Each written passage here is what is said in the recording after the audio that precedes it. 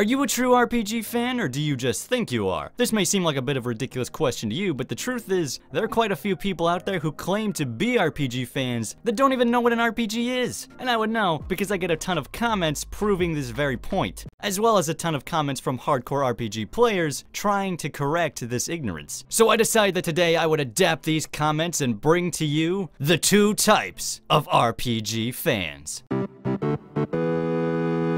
The guy that says he loves RPGs, but doesn't really know what an RPG is. Skyrim is really the modernization of the RPG, you know. It's taken what used to be really boring gameplay, like turn-based combat and class systems and choices, and just got rid of them, because those things just bog down the real experience, which is exploration, and most importantly, real-time combat. I mean, yes, some people would say that would simply make it an action-adventure game, but those people don't know what they're talking about, because in an action-adventure game, you can't create your character, but you can in an RPG. I mean, that's why The Witcher is not a true RPG, because you can't do that. Your guy is the same guy, no matter what. But I guess you could still say The Witcher is an RPG to some extent, because what is an RPG really? It's a role-playing game, and in The Witcher you have a role. You're the Witcher. I mean, you could even say Uncharted is an RPG, because, you know, in that you have a role too. Is an Uncharted guy. So when you think about it, that would mean every game is an RPG. So is RPG even a genre at all? Maybe not.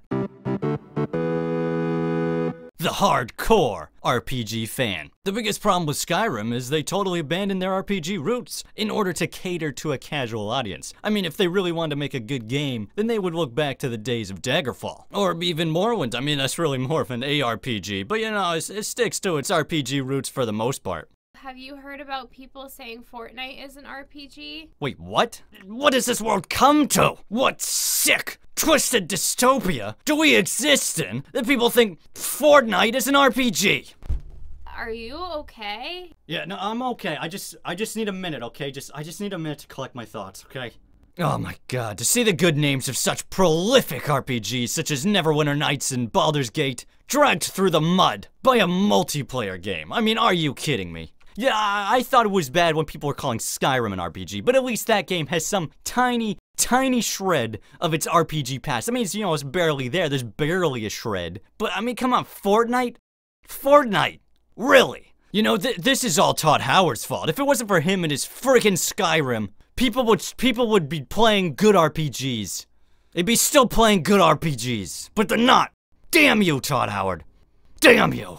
Okay, so if you are a true RPG fan or you'd like to be one, then make sure to hit that subscribe button, and also you can watch some of my other videos on some actual RPGs, such as this one on Divinity Original Sin 2. If you haven't played that game, it's pretty darn sweet. Maybe you should, at least you should watch the video. So I'll see you guys next Thursday. Goodbye.